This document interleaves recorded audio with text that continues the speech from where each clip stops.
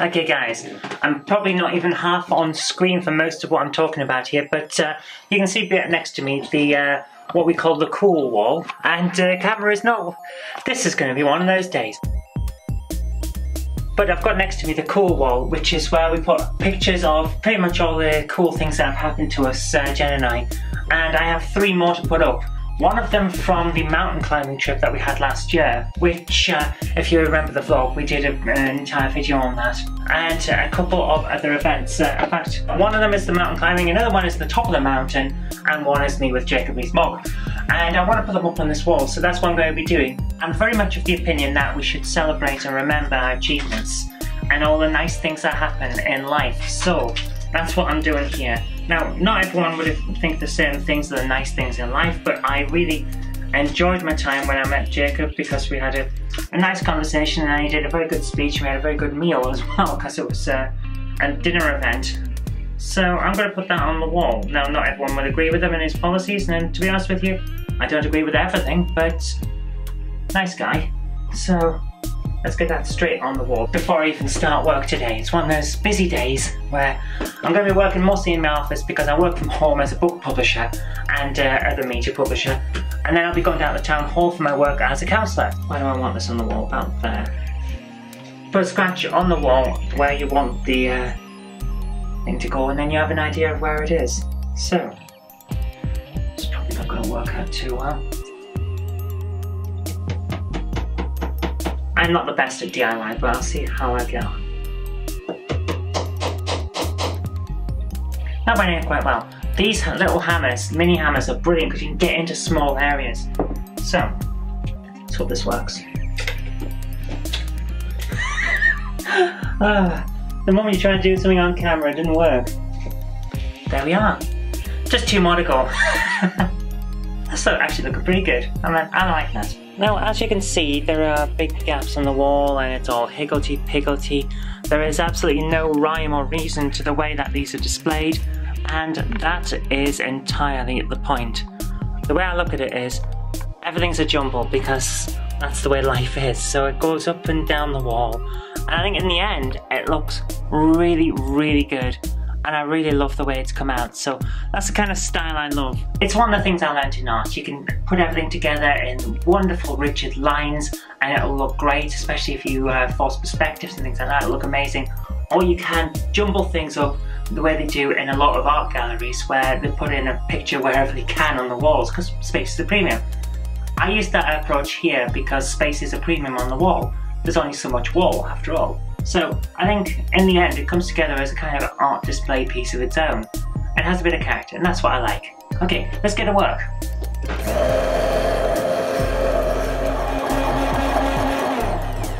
As a New Year's resolution, I'm doing the slim fast diet thing, so if you see me eating something that I shouldn't, do leave a comment because I am trying to lose about 4 stone. Over the last few years, due to basically a lifestyle change, because I have a job where I sit down a lot now as well as walk around, but you get used to that pretty quick. I've also had a lot of medicines that I had to take for a while because of quite a bad illness. If you remember from previous episodes, I did talk about pulmonary embolism and a few other issues like that. So it all adds up, and now I need to go on this diet. It actually tastes quite good, so let's hope that this works. Apparently I should be alright if I take about 6 weeks, apparently, so we'll see how it goes.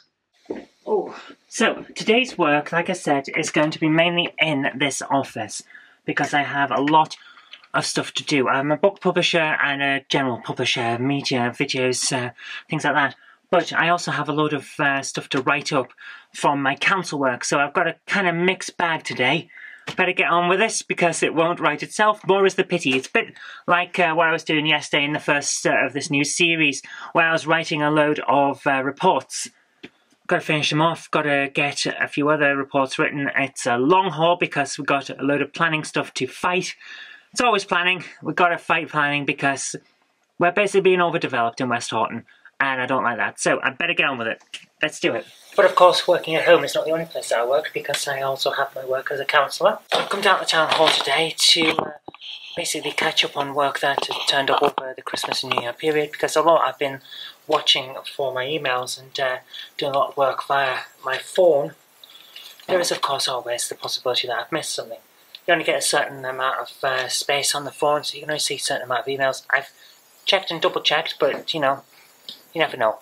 So, as well as getting on with what work I have set out for myself today, I've also got to make sure that I haven't missed anything over the festive period. I know I haven't, but you've got to make sure. So, let's get on with work.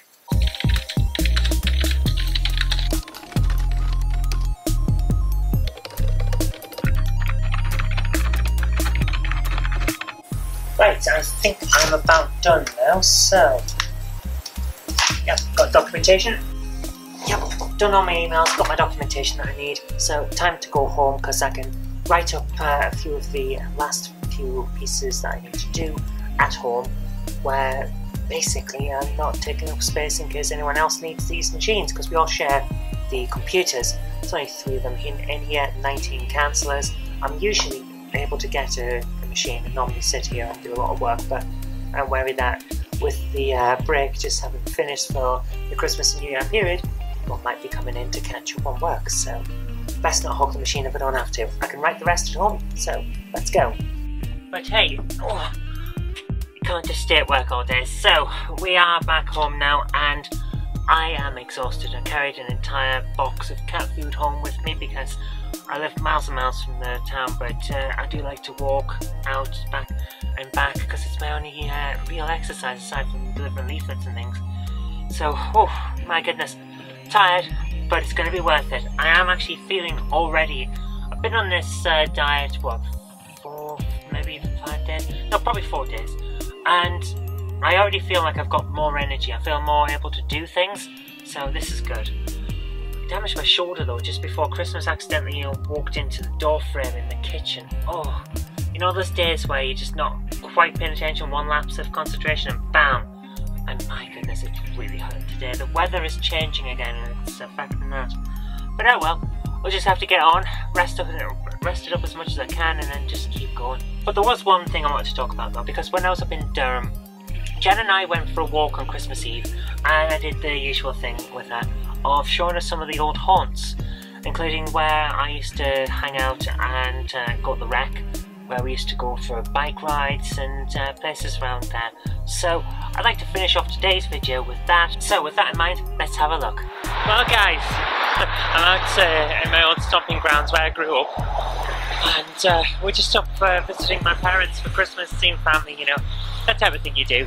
It's very nice. It's nice to have a walk out and just see how much it's changed, because as I showed you earlier on, those new houses, that was a field all the time I was growing up, and they were wanting to put all sorts on there for decades. The planning fight went on for about 20 years. Started off wanting to make an open cast coal mine, then they were thinking a golf course, and then they eventually put houses on it. It's one of the things. So what actually got me interested in planning law, to be honest with you, was the constant fight. My dad was part of that, and we always fought it, and it was very angry. But it's an emotional subject, of course it is, because basically saying, right, can we just get rid of the entire view of your house and have houses blocking it and that? I understand, I mean, views aren't a planning concern, but I understand. I understand because of personal experience, basically. But we're out, we're just about to, well, there is Coxo, and behind us over there is Park Hill, a very small village. Because it's the countryside, I grew up in the country. It's just nice to get out and about, you know, see the place. It has changed a lot. But Jen and I are basically going for a walk, trying to get a bit of exercise. It's Christmas Eve and we want a bit of exercise before tomorrow, because we won't get any, but we'll have a lot of food while sitting around, so you know, that's how it is.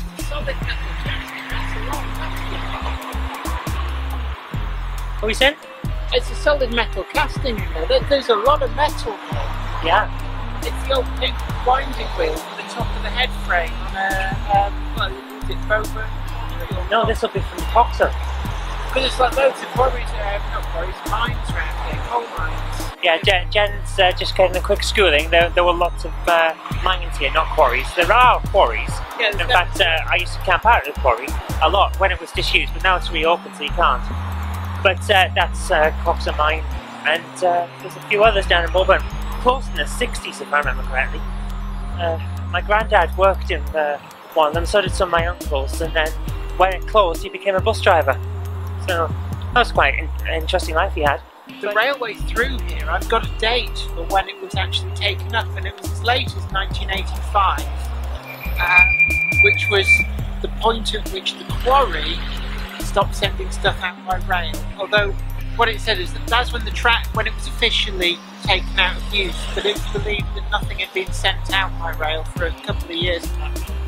And talking of that railway line, I remember it being there when I was in my early teens, because we used to follow it every now and again. This is where I used to remember all the train line stuff. It was just laid, it was the end of the line with a barrier and all sorts, but it all seems to have gone now. But even into the mid-90s it was still here, so when it actually disappeared I can't tell you. But you can follow this all the way up there and it would go over to Cornforth. We used to do that sometimes, because that's where my uncles lived and it was a good way to get there. And if we follow this track up, it goes round to the recreation park outside Coxo Sports Centre. Another place that we used to go a lot during the summer holidays because you could climb in the trees and we had a base there. But I even drew a map that showed us where everything was.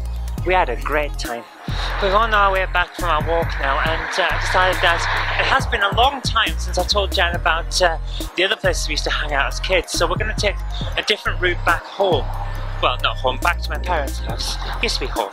Kind of still is, you know, you never really leave. It's always home. Yeah, you never really leave. So we're going to have a look down there and see how the old place where we used to ride our bikes all the time has changed, and whether it has changed or not. This is a bridge of some kind. There you are, the little brook. There's the brook. I told you there was a bridge. The brook just here. So that's the little brook, and during the summer of course it's got more water in it than it has now. But that's how it is. So we're going to go down this road here. Yeah, it's not too bad. I'll show you. Mum's carpets are going to love you for this. But we're going to walk down here, but most of the time you can just walk around the edges because most of it is actually fairly solid, or at least it was almost 25 years ago. My goodness, I'm getting old. This was far more trodden when I was out back in the day. My goodness, late 80s, early to mid 90s, it was a very different time, but we used to ride our bikes around here all the time. Usually on the route to and from the sports centre where we had our den, but also because we just rode around. This route will take us down to where my best friend when I was a kid used to live. So we're going down here and it'll come out onto a proper road, and then we'll go down to the park. Now we used to call it the Wreck, and it used to be an awful lot bigger than you'll see it now because houses got built on part of it, which is unfortunate. We used to have a den down there as well. So here is the little area where we used to have a den. If the trees are still there, I'll be amazed. Just here where this yellow truck is, that used to be a set of trees, and I'm amazed that they're all gone because I'm just remembering it wrong. No, the trees used to grow here. And the reason I remember them very specially is because I was climbing one when a guy attacked me with a crowbar and broke my finger. Oh, you would remember something. So I do remember it, and it used to be here. I'm very surprised that it's all gone. Wow. These trees here were tiny saplings when I was a kid, and there used to be an awful lot more of them. Unfortunately, the local kids used to play around us and taking things around them, and some of them got damaged. In fact, most of them got damaged, I'll admit. So that's why there's only a few of them left. Yeah, and then the park is still there, although it seems to have changed a lot because the swings I remember, and the roundabout, and the slide are all now gone. Well, I suspect. That's a climbing rock. My goodness, everything's changed. Yeah, the equipment wears out. So it does, but I'd have thought it would be replaced like for like, but it hasn't. It's all developed. When we were kids, we used to just get a few swings and a roundabout. If you were lucky, that's all we used to get as kids. Yeah. The more things change, the more they stay the same. Shall we head home now? Yeah. It's always nice to come out and have a look at these things, though. It's very, very different. But this used to all be open. Yeah. And incidentally, the road you might be able to hear in the background is the motorway, the A1M. Yes, the motorway's always been there, though. We always used to be able to see it. And actually, in that tree line down there is another brook. There's one down there as well in this small gorge. So you can't really see it here, but it gets further and further out over there and develops. I fell in there and soaked so many pairs of shoes. That's part and parcel of growing up in the countryside. Right, let's head home. And there you are. I think it's a nice thing to revisit your roots. And that's really all I've got for you today. So, tune in tomorrow. See you later.